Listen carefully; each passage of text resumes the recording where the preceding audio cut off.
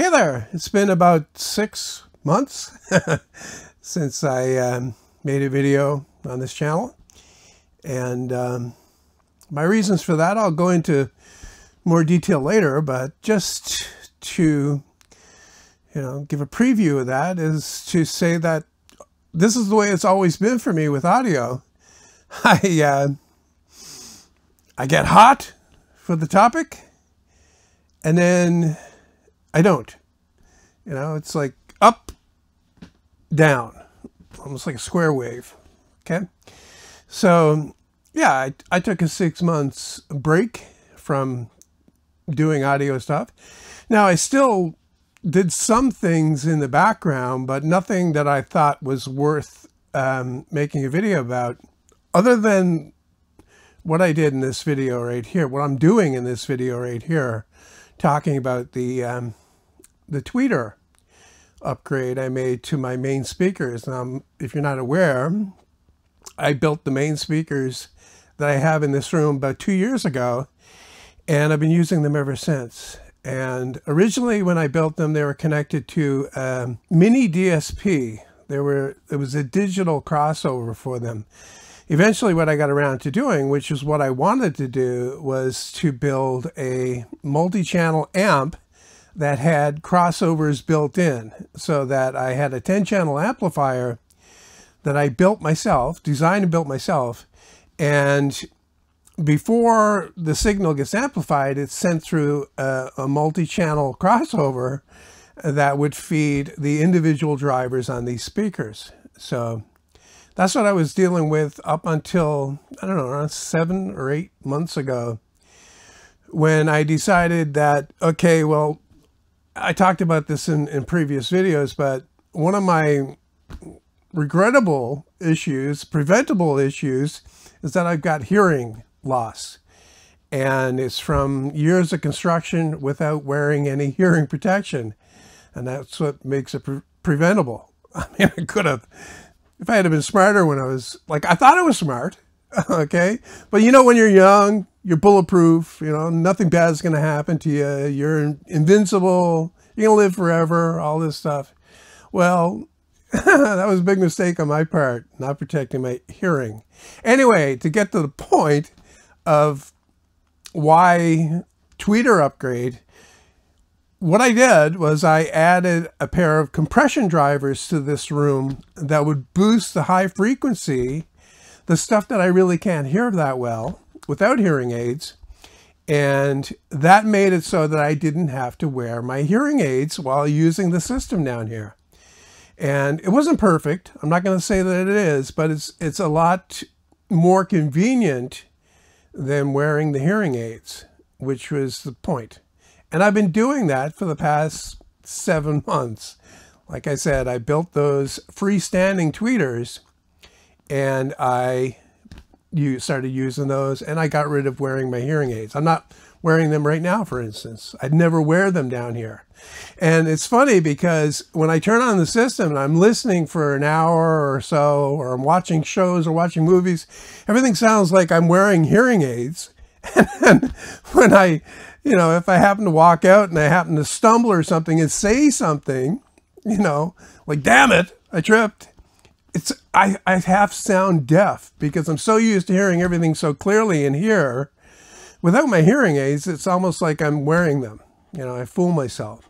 So to get started on this, the first thing that I did was I took out the existing tweeters. To get ready to do this, I designed and 3D printed an adapter that will marry my outer horn player, the one made from walnut, with the compression driver. And what this mainly does is it matches the throat diameter of the compression driver with the diameter of the horn player on the outside. And it has the same hole pattern as the tweeter that I just took off. So it screws right into the same holes that the tweeter was screwed into.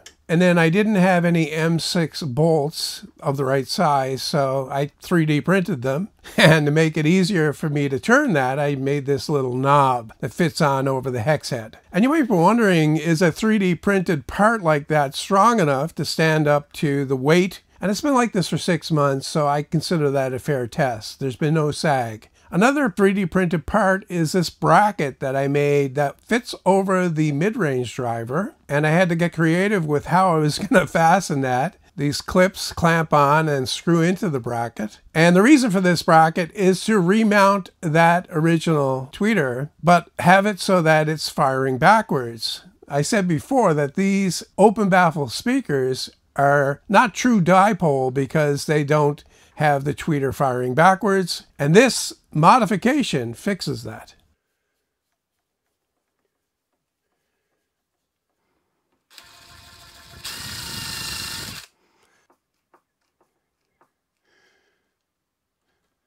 Now, to do this, I need to reverse the wiring on the tweeter. And I had to do that anyway because I had to disconnect the wires to get it into that hole.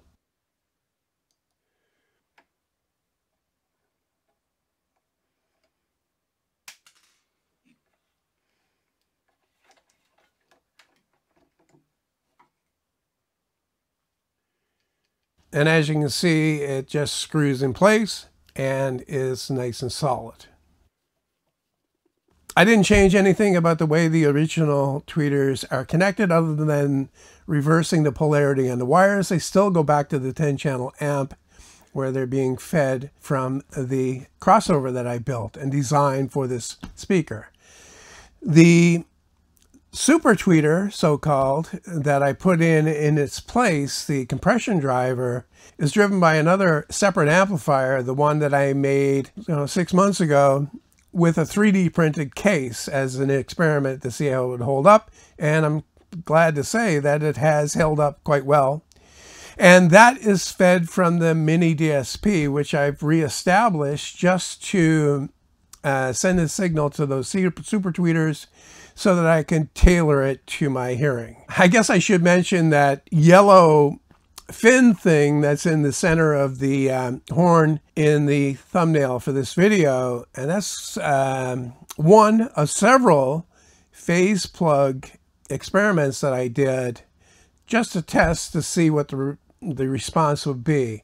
When I set this up, I did some equalization with the mini DSP to make it as smooth and flat as possible, but then I got to thinking that maybe what it needs, it wasn't that bad to begin with, okay? Let me point that out. And it didn't sound bad at all, okay? But I thought that maybe I could rig up some kind of a phase plug, and I went through several, like I said, and all of them, without exception, degraded the signal, and I abandoned it. I mean, it looks cool, and that's the reason why it's the thumbnail for this video, but it didn't do anything good. All right, now that I have that out of the way, I'm going to talk briefly about why I stepped away from audio at that time, 6 months ago. And primarily it was kind of a burnout situation where I was just a little bit worn out from it. And I have to admit that some of that is due to the futility of talking about this subject with a lot of people that are deep into it. They act like it's a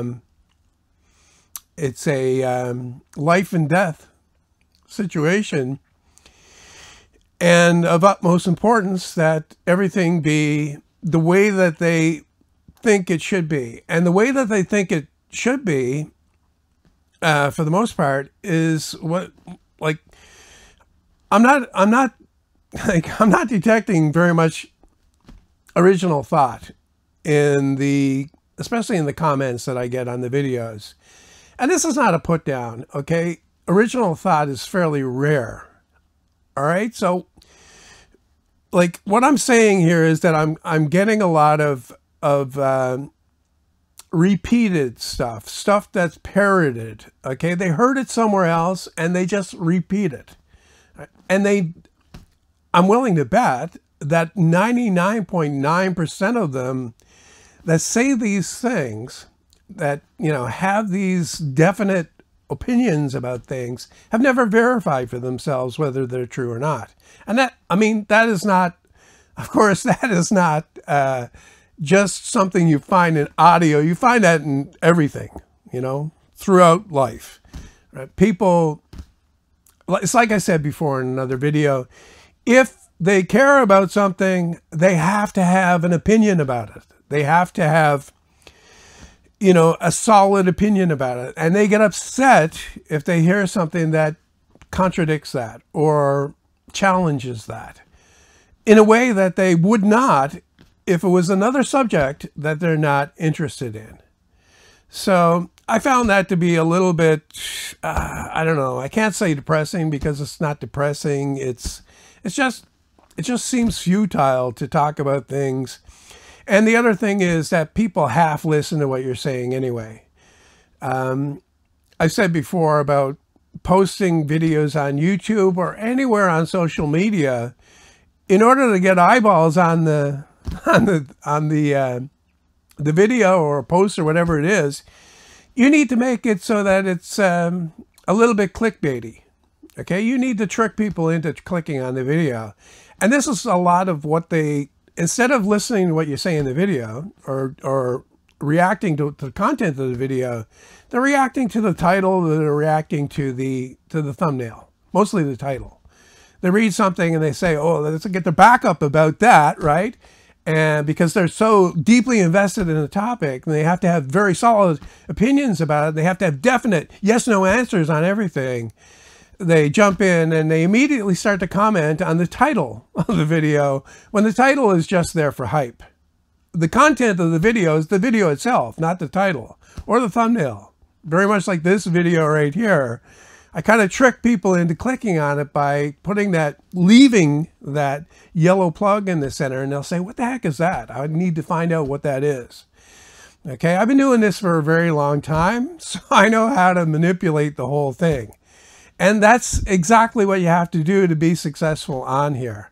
Unfortunately, people don't seem to realize that, and they get upset, or they, like I said, they just react to what they see or what they read in the title. As usual, I probably have a bit more to say about this, but I can't really think of it right now. So I'll write it in the video description, and I'll also copy that to my first post as usual, like I almost always do on these videos. I copy what I write in the description to my first post, and I pin it to the top so you can read it there. And I suggest you do. On all my videos that I post on this channel, I do exactly the same thing.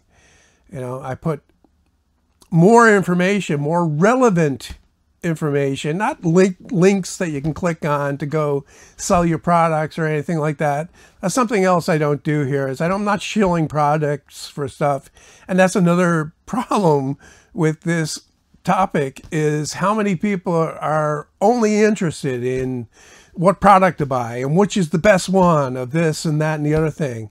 And so you're up against this as well. And this is kind of sickening, in my opinion, because like I've said many times before, there's very little difference between all of the products you can find in a certain price range, and nobody is making bad stuff these days. Certainly not stuff that you'd want to, you know, go out of your way to avoid, or have to watch hours of YouTube to figure out which is the best one. Which is the best one of these $500 speakers that you want to buy. They're all the same, basically. And, like I said many times before, once you get them set up properly in your room, you know, they're going to sound okay to you anyway. They're going to sound just the same as any others. Because the biggest factor, as I've said many times before as well, the biggest factor in how things sound is the room itself. You want to fix something, you want to do some research to improve things, you want to get the most out of your sound system, improve your room. That's not changed.